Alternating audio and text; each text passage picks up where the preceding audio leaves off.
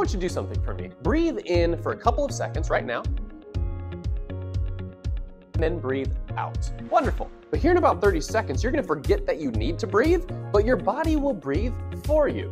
So how do you control your breathing, but also not control your breathing? Let's get to the bottom of this. Hey everybody, Organized Biology here, where we make difficult biology concepts simple. And today we're talking about how your breathing is actually controlled. And more specifically, how you can consciously control it, but then also, most of the time, not consciously control it. So let's begin with what you just did. You voluntarily controlled your breathing. Well, how does that work? Well, there are two muscle groups we need to know about here, and they're around your rib cage. So here's your rib cage, and these are muscles that are attached from rib to rib on the outside, so we call them the external intercostal muscles.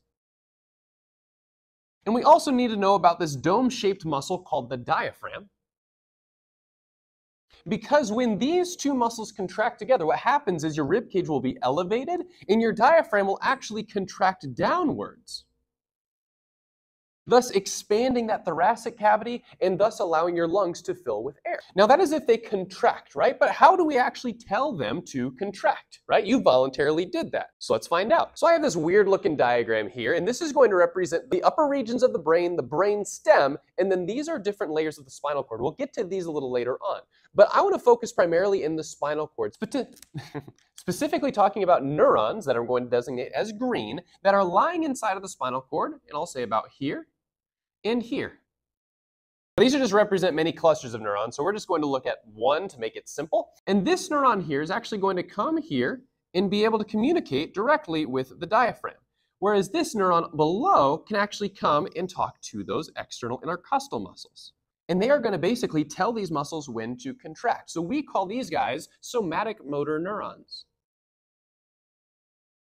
And you can learn more about somatic motor neurons and how the nervous system is organized in this video here. But while we're here, know that these somatic motor neurons, when they get excited, when they send a signal, which is the goal of neurons, they will actually send what's called stimulatory neurotransmitters, which are chemicals that are going to be designated as these plus signs, and they're going to basically excite those muscles so that they contract. Now the neurons that are controlling the diaphragm are exiting the nerve called the phrenic nerve,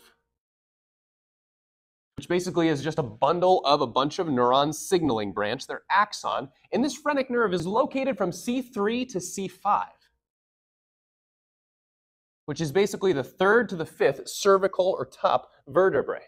So remember, those are going to control the diaphragm. However, these neurons below are actually found in your thoracic nerves from T1 to about T12, give or take. And they will control those external intercostals. Okay, but here's the thing. I was saying that this is all voluntary, right? When you breathed in, you triggered these guys to talk to these guys to contract the muscle. And when they were done contracting, you basically cut off that signal, you stopped sending those signals, therefore they could basically recoil and relax back so you could breathe out. But how did you control that? Well, if you've been in any of my classes, you know that if you can consciously control something, it's got to come from the higher regions of your brain, specifically in the cortex, which is basically the outside part of your brain. There's a lot of gray matter, a lot of which you can control and perceive and think and feel and all that wonderful stuff. But we're talking about moving muscles here. So we're talking about a specific area called the primary, I'm just going to do one with a little circle, meaning primary, motor cortex. So in the primary motor cortex, there will be these things called upper motor neurons, and they will extend from the primary motor cortex all the way down through the brainstem, down through the spinal cord, and synapse or connect with both of these neurons. And they will tell these neurons to be stimulated. So really this is a two-neuron system. We've got the upper motor neurons up here that you can control. And through the process of just consciousness, you can trigger them to send action potentials or signals down to here, stimulate the lower motor neurons or the somatic motor neurons, thus talking to these muscles, telling them to contract. When you're done breathing in, then you can stop thinking about breathing in, you can cut off that signal, cut off this signal, and therefore these muscles will recoil back and you will breathe out. Amazing. But I told you that most of your breathing is actually done automatically. So basically, you are breathing in and out without even consciously being aware of it. Well, how does that work? Well, anytime you're doing something involuntary, it's usually going to be happening within the deeper regions of your brain, specifically in this region at the base of your brain, and this is called your brainstem. And the brainstem consists of three main parts. The top part, or the most superior, is called the midbrain, which we won't talk about much in this video. Then we've got the pons. And then below that, we've got the medulla oblongata.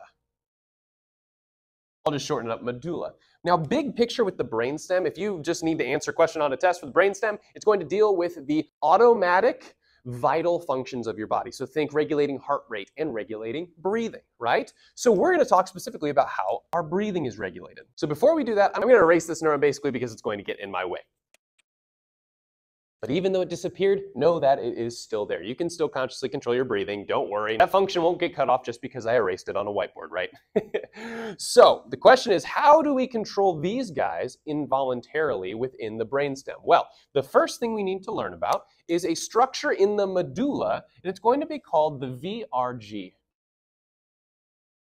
And this is well named. It's called the ventral respiratory group. So in terms of this picture, make sure that you notice that I'm facing this way. I'm taking a mid-sagittal section, and you're looking inside my brainstem and spinal cord. So basically, this is the front side or ventral side. That's the posterior or dorsal side. So if it's in the ventral aspect of the medulla, it's called the ventral respiratory group. Now, in the ventral respiratory group, I'm going to draw a couple different neurons here. A cluster of neurons I'm going to draw on the bottom side, and they're going to be in green. And anytime I draw in green, I want you to know that these neurons are going to be stimulatory, okay? But then I'm also going to draw things in red. And there's going to be neurons up here that are going to be in red, and I'm going to put them as a minus sign because they're actually going to be inhibitory. So for the rest of this video, if I draw a green, it means it's going to stimulate. If I draw a red, it means it's going to inhibit. All right, cool. So in the ventral respiratory group, the main part I want you to focus in on is this inferior part here. There's a region inside the ventral respiratory group. I'm going to dot it off here, and it's going to be called the pre-Botzinger complex. And these guys will contain those stimulatory neurons that will be able to involuntarily, you don't control these, talk to those somatic motor neurons and thus trigger them to begin the process of inspiration or the process of breathing in. Okay? Now what's fascinating, once again, these are involuntary neurons, is that these set a type of pace for your breathing, right? And if you're quiet breathing right now, you're not thinking about it, you're probably going to be breathing in anywhere from 12 to 20 breaths per minute. That's a rhythm, right? It almost seems like they have a pace that's set to them, right? So what's interesting is the neurons inside the pre-Botzinger complex are considered to be pacemaker cells. Now, the only other time we've talked about pacemaker cells is in the pacemaker cells of the heart, which you can learn more about here in cardiac action potentials. But the goal of these pacemaker cells is to basically spontaneously stimulate inspiration by triggering these guys to talk to the inspiratory muscles. Amazing. But the problem is that we don't want to just inspire, because if we breathe in, we wouldn't breathe out, right? So within the ventral respiratory group itself, we will have these basically inhibitory neurons that are going to come and communicate down to these guys in the pre-Botzinger complex and inhibit them. Now this occurs also in a rhythm. So if I can't really draw this, but the neurons that started the inspiration, they will fire for about 2 seconds. And then these guys will get inhibited because these will begin firing for about 3 seconds and actually tell these guys to quit their signals. Right? Because if they quit their signals after a couple of seconds, all of this process will be shut down, these muscles will relax, and you will breathe out. So what's fascinating is within the ventral respiratory group, we already have basically your ability to breathe in for a couple seconds as this guy fires, and then breathe out for a few seconds as this guy fires and inhibits this process. Amazing. So that's just during a process of basically quiet breathing or relaxed breathing, which is coined by the term eupnea, or true breathing, essentially. So the VRG is probably the most important section of your brainstem to help you breathe automatically without thinking about it. But the problem becomes when you're under different circumstances, right? Sometimes you're exercising. What do you want to do when you're exercising? Well, obviously, you want to increase your respiratory rate. Sometimes you get hit by something and you want to make that sound, right? That's not a very good example, but there's other ways that your respiratory rate can be controlled in different environments and circumstances. So we need a lot of other players involved in this process. But if this has been helpful so far, I would love it if you would like this video, subscribe to the channel. I'll make a ton more videos making complex things like this a little more simple for you. So let's move on to the next structure. The next structure is well named. It's going to be called the DRG. And if you've been following along, the DRG stands for dorsal respiratory group because it's on the dorsal side. Now, the dorsal respiratory group is very important because it is able to basically test the waters of your body, test different environments, figure out what's going on, and then communicate to these guys to essentially alter that respiratory rhythm. So what are some things that could adjust our respiratory rate? Let's talk about 3 of them that are going to affect the DRG. So let me draw them real quick.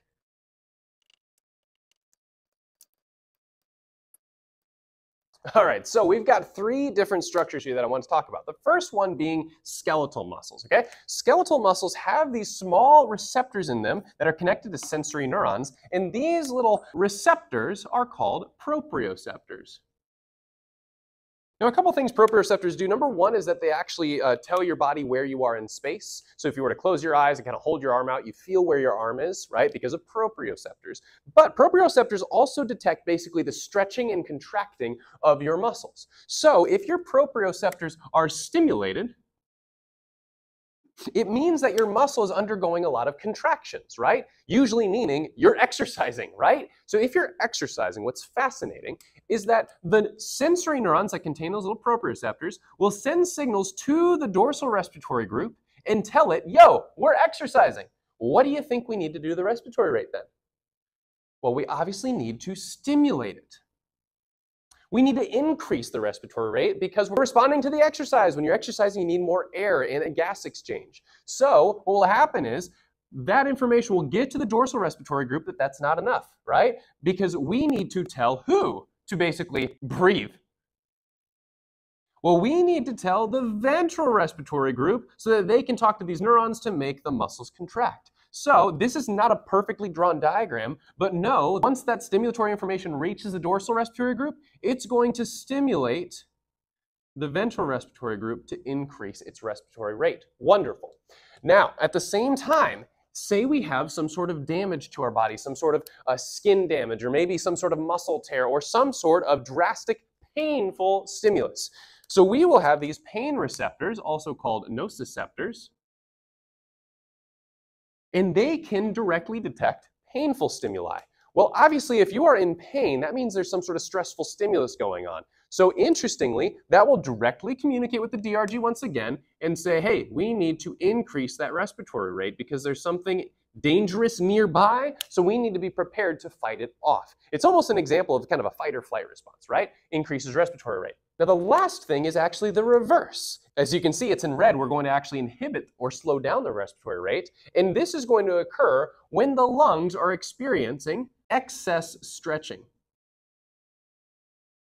So this is kind of an interesting one to think about, but try your best right now, if you want to practice this, try your best to breathe in as much as you possibly can and just keep breathing in. Okay, ready?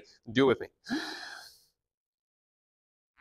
That's not very fun, right? It's not very fun. It's actually painful. And what's happening inside of your lungs is your lungs have these stretch receptors.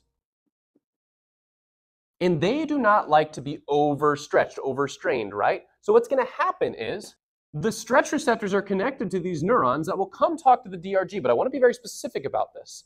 Once it gets to the DRG, it's going to force the information down to the pre-Botzinger complex that we talked about and directly inhibit it. Why is that? Well, did you notice what happened after you breathed in a lot? You were almost forced, in a way, to breathe out.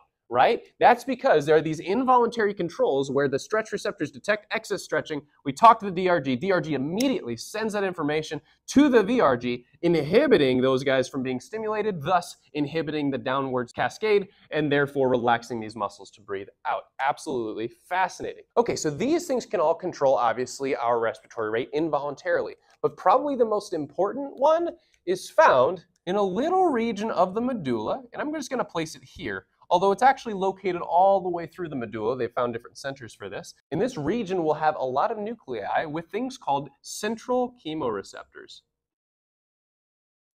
Okay, so centralized chemoreceptors. Well, chemo means chemical and receptor means to detect information. So inside here, we're going to be detecting basically different chemicals, specifically in the bloodstream. Now, I'm going to divide this up into two parts just to make it a little easier. And we're going to zoom in on this section up here. Okay, so what I've drawn here is basically inside the bloodstream, we've got little chemoreceptors right here attached to those neurons in both cases. Now the question is, what type of chemicals, right, can trigger these neurons to either increase respiratory rate or decrease respiratory rate? So I'm going to draw two different scenarios, one where we're actually going to trigger the increase of respiratory rate, and another where we're going to basically diminish or decrease the respiratory rate. So let's start with what can increase that respiratory rate. Three main things, and let's talk about why. The first will be an increase of CO2.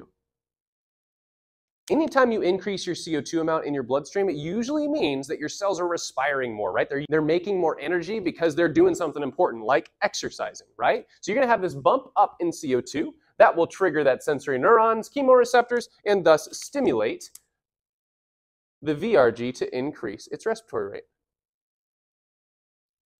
But that's not the only thing that can actually increase the respiratory rate. The second thing is actually a decreased pH. So this is called being in a condition of acidosis or a slightly acidotic state where your blood pH dropped. That can be due to too much CO2, which you can learn about right here in this video about what CO2 does to pH. But it can also be caused by, for example, a diabetic ketoacidosis or kidney failure. All of these things can lead to an acidotic state, and usually what will happen is the symptom will be an increased respiratory rate due to the acid. Now the last thing, and less so, will be a decrease of oxygen. Now, if obviously there's a decrease of oxygen, we need to breathe more in, but that actually doesn't control these guys as much. It doesn't stimulate them as much as the pH and the carbon dioxide. So all of those things are things that will increase that respiratory rate, stimulate the VRG to obviously stimulate inspiratory muscles. But if you think about it, what would inhibit the VRG, or what would prevent those signals from actually getting there? Well, you could probably think of it as just the reverse, right? Let's say we have too little CO2. Let's say we have an increased pH, and let's say we have high oxygen levels. In that case, we have really no reason to breathe in more, right? It's not drawn exactly how I did, but it'll actually decrease the respiratory rate if these conditions are happening. So just to give you an example, if you have a high pH, that's called an alkalotic state. You can learn more about alkalosis here, but when you are in an alkalotic state, a lot of the time your respiratory rate is quite depressed. Okay, you have a very low respiratory rate, say below 12. I kind of saved the best for last here, so stick with me. The last region of the brain that can influence the respiratory rate is this main region called the PRG, or the pontine respiratory group. And this PRG will work hand in hand with a small center just dorsal to it called the apneustic center, which basically means excessive breathing in, okay? So let's start with that. The apneustic center will actually be able to communicate with either the DRG or the VRG directly. And as you notice, I drew it in green, and that's because the apneustic center really amplifies the effect of breathing in. Now, at the same time, that PRG, the pontine respiratory group, can also influence the DRG and the VRG, and it can basically modulate the respiratory rhythm, is how it's written in the textbooks. So it can have either stimulatory effects, but it can also have inhibitory effects as well. So this is when I want to bring up a really important analogy for you, okay? Let's imagine you're just in a normal office building, right? So in a general office, you're gonna have all levels of the hierarchy, right? You're going to have the main workers, right, that are slaving away, doing all the jobs that nobody wants to do, but you're doing the majority of the work. That's going to be the VRG, right? Without anything above it, the VRG is just doing its job and making things happen. But sometimes in the business, conditions change, right? And so usually when conditions change, what happens is maybe the boss figures out that something's wrong, right? Something's wrong, we've got to change up our work scheme, right? So in that case, the boss will communicate with the worker, right, to alter his or her work. But at the same time, what if something higher up changes, right? Maybe something big, maybe, for example, we're getting some feedback from higher brain regions, like the limbic system, that fires off during fight or flight. So some massive change happens, something very bad is occurring in the world of the business. I'm not sure what business we want to be in. That information ain't going to the worker. That information isn't even going to your boss. It's going to go to the CEO. And the CEO has virtually pull in any one direction. Now, the apneustic center is kind of off to the side. I would almost consider that the COO, just a little less than the CEO. But if the CEO went out, do you think the business could still run? Absolutely. Absolutely. The apneustic center will take over and make sure everything's working properly. If the apneustic center goes out and the CEO, will everything work properly? Actually, yes. We can still respond to several different things, right? We can respond to the chemoreceptors. We can respond to all these receptors, going to the DRG to the VRG. But once you start messing up the DRG and the VRG, that's when respiration is really compromised, okay? So think of this in terms of a hierarchy, right? There's going to be those neurons that directly talk to the muscles. If they're being stimulated, we're contracting. If they're not being stimulated, we are relaxing and breathing out. They are directly talked to only by the VRG, right? The VRG controls them. But the VRG has inputs from all these different places to alter its rhythm, most of which are going to be that involuntary control in the brainstem, but some, as we mentioned at the very beginning, can come from the motor cortex, which can override everything and then directly talk to it itself. For more on the respiratory system, I recommend hopping over to the overview here. And I also mentioned a lot of videos about acidosis and alkalosis, so you can check out a lot of videos on that right here.